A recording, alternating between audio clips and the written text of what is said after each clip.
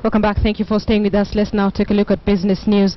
The Kenya Commercial Bank Group has raised to a profit before tax of 19.4 billion shillings in the 9 months to September. The bank's profitability was driven by growth in lending that saw interest income rise 10% to 28.4 billion shillings.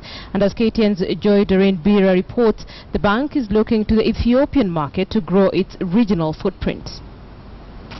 Lending more, that is the strategy the Kenya Commercial Bank Group has used to grow the bank's net profit by 10% to 13.7 billion Kenya shillings in the 9 months to September 2015.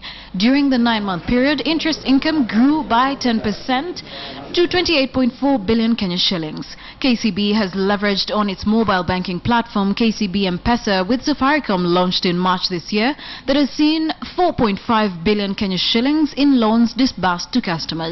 On the same platform, KCB is targeting 5 million users by the end of this year. Also, in the 9 months to September 30th, the bank's total assets grew to 607.3 billion Kenya shillings, up from 451.6 billion Kenya shillings in the same period in 2014.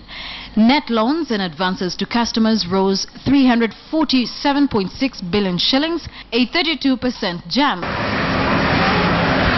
KCB, Kenya's largest lender by market value, is now training its eyes on Ethiopia as the next addition to its international banking business.